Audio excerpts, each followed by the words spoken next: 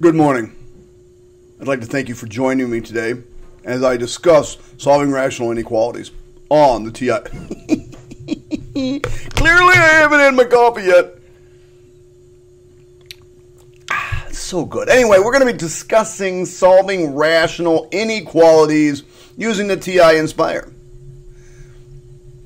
I can't tell you how many kids look at a problem like this and go, what? Say what? And they're actually really relatively easy. So, all of these videos can be found at www.nkinfinity.com. That's our website. My partner in crime is Miss Newman. I am Mr. Krause, and you guys know this. Class takes forever. So, infinity. Our website is very simply nkinfinity.com. You just click on, and you see Miss Newman. She's right there. She's a rockin' teacher. She's awesome. She's unbelievable. And there's this bald guy that you might be familiar with by now. Anyway, just go here, click on New York Teachers and ti-nspire videos. Click on that. And at some point, there's going to be a nice long list. I'm only up to 4. I think I've got 12 videos done. My plan is I think I have like 20 more in the queue. They take a little bit of time to make, but anyway, I also show you here where you can purchase the calculator. Right now, it looks like it's about $129 on Amazon or $28 on Amazon. Seems kind of expensive until you realize you're going to use it for like 4 or 5 years, and it probably costs the same as your sneakers that are only going to last a year. And not only that, when you're done with high school and you decide to go off to school to be an art major or music major or whatever, you can always sell it to an underclassman for $80 or $90, get most of your money back, and be happy. If that's not good enough, you can rent it for a year through Texas Instruments. Okay, and what you'll get is what I'm getting right here, and it's what I do. It is, where is it? Oh, I didn't open it yet. It looks like this. Sorry, I haven't opened it yet. It'll open because we're going to be using it. It's just a ti-nspire emulator. It just works right on your computer, but you have to have an actual computer for it. Anyway, let's get started. Here's an SAT type of a question. What does that actually mean? I used to teach the SAT prep for a long time. What does that symbol mean when it says less than 0? Don't say, oh, it means less than 0. No, it doesn't. It means negative.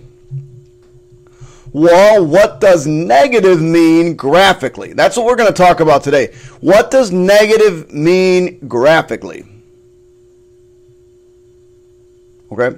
Now, I'm going to show you the algebraic approach, but I'm also going to show you the geometric approach so you can use your ti-nspire to do this as well. So, if you just factored it,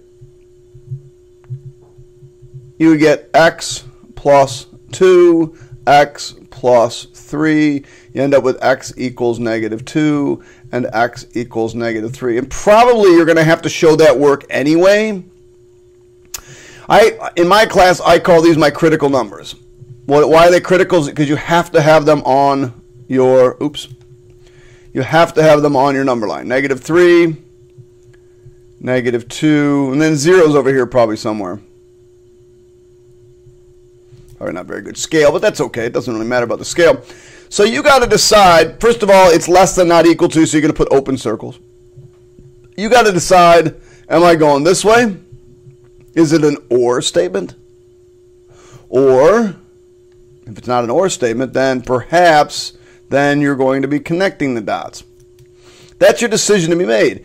Is it negative in between these 2 points, or is it negative on the outside of these 2 points? Well, let's use our calculator to figure it out. By the way, if you got the TI from TI for $27 a year, this is what it would look like on your computer.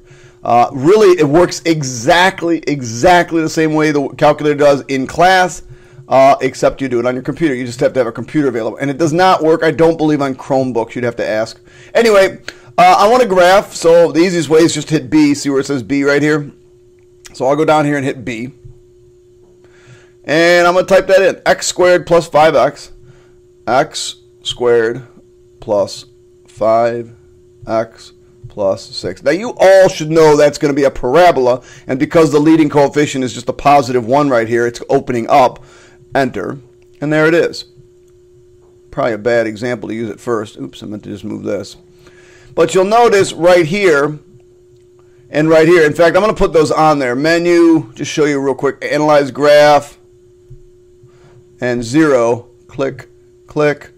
Menu, analyze graph, 0. In the middle, click and click. And you'll notice my 2 points of intersection, my 2 critical numbers, are -2 and 2. So graphically, what does less than 0 mean? It means negative.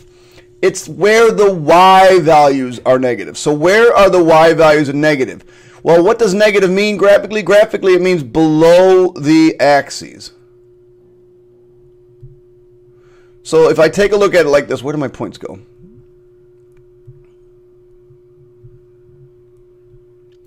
If I look at it like this, and I say, okay, negative means below the x-axis. Here's my x-axis right here.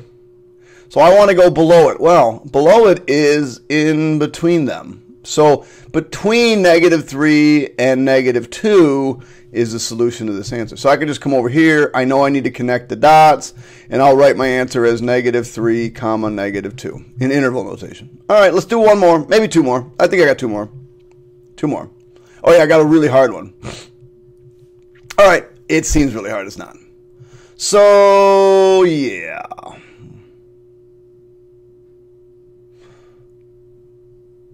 If I'm going to solve this one, I've got to do this. Let's see. Bring the 4 over, so I get -2, absolute value of x plus 3, absolute value is less than or equal to -4. Divide by -2, I get the absolute value of x minus 3 is greater than or equal to +2, because remember I divided by -2, and when you divide by a negative, the sign has to flip, and negative divided by negative is positive. Now you have to break it up, and you get x minus 3 is greater than 2 or equal to, and x minus 3 is less than or equal to 2. How many? Oh, -2. How many of y'all haven't solved these in a while? And then I get x is greater than or equal to 5, and over here I get x is less than or equal to 1. So if this is 1 and this is 5, less than or equal to 1 would be, looks like it goes this way. Greater than or equal to 5 looks like it goes that way. Well, that's the algebraic way. This is the algebraic way, okay? But all it said was state the solution and graph it on the number line. It didn't say I had to go through all of this. I could just simply graph this thing. So let's take a look at it graphically. Doc B, and then go back in, and we're going to type in -2 absolute value. It's right there, absolute value of x minus 3. Can't remember, plus 4, and I graph it. And you should have known that it was an upside down absolute value function. Excuse me. So once again, if I come over here and I say, okay, what does this mean? Ben, all 3 examples. I'm going to change this one to greater than. This means negative. Graphically, this means below x axis. So if I had to sketch this, look, see that number 1 right there? And over here, what do you think that is? Let's check it out. Menu, analyze graph, 0, click, click. There it is, 5, right? And this one's at 1 clearly, right? So aren't those the 2 numbers I came up with, 5 and 1? And I want to know where it's negative. Well, isn't it negative down here? Down below the axis. And over here, down below the axis. And so that's why I put a closed circle at 5, and I said going to the right.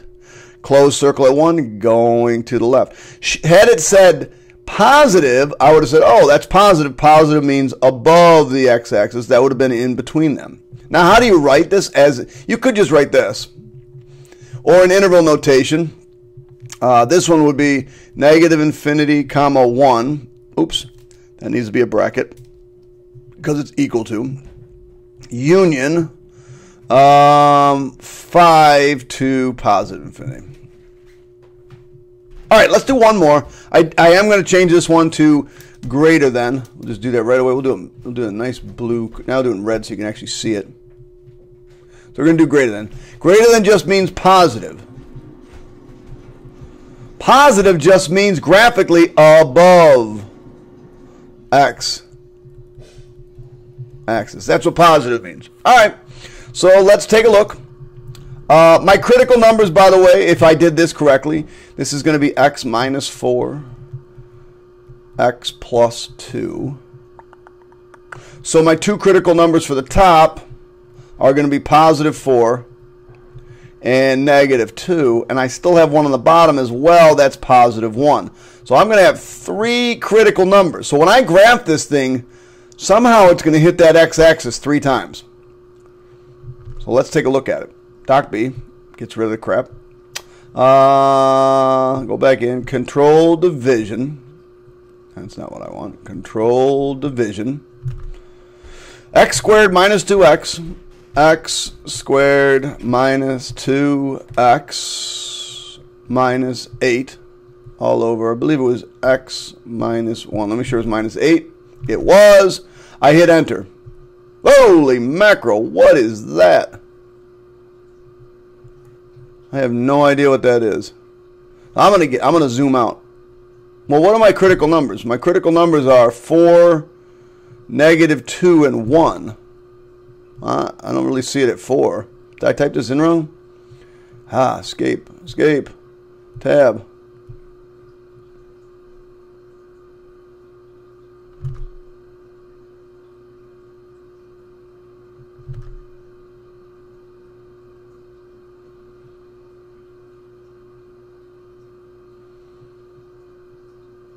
Oh, I know what's going on. Okay. Menu, window. See, I can't see. You can't get a good picture of what it looks like until you change the window settings. So let's really zoom out. I'm going to change this as okay. I'm going to leave that as okay. But I need to see what is going on. Let's try negative 30 and 30. And then I'll talk to you what's going on. All right. So there's my equation. Do you see what's going on at 1? What is going on at 1? When I get closer and closer and closer to 1, it's approaching it here, but then all of a sudden when I get closer and closer to 1 here, because it's in the denominator, it's called a vertical asymptote. It's a vertical asymptote. It's a line that you cannot cross. So, I want to know, where is this thing greater than 0? Okay, so we got three numbers. Negative 2. 1 and 4. Those are our those are our three numbers. We got to figure out what's going on to the left of negative 2, what's going on between negative 2 and negative 1, what's going on between 1 and 4, and what's going on at the right of 4. Okay? So let's take a look at negative 2. Negative 2 is right here. What's going on? It is negative. I don't want negative. So this is negative. I don't want negative. Let's look between negative 2 and 1. What's happening after negative 2 to the right? Oh, look, it's positive, positive, positive, positive, positive. It goes on forever and ever and ever. But never can it touch 1. It can't touch 1 because it's undefined at 1. It's an inequality. So we're going to do open, and it doesn't have an equal to anyway. So we're going to do open circle here and open circle here. And between negative 2 and 1, it was positive. And that's what we want, right? We want positive. Now let's take a look between 1 and 4. Here's 1 and here's 4. So in between 1 and 4, you'll see that it is negative. I don't want negative. So I don't want that. This is negative. I don't want that. And let's look at 4. Between 4 and going to the right, as I go to the right with 4, it is, that's right, positive. So open circle to the right. Now how do I write that up? Well, this one's pretty easy. Negative 2, 1. Notice I use parentheses because it doesn't equal to. The symbol for an inequality interval notation is the U for union. 4 to positive infinity. All right, kids, that's it. That's how you solve rational equations, rational inequalities. Hope you enjoyed your show.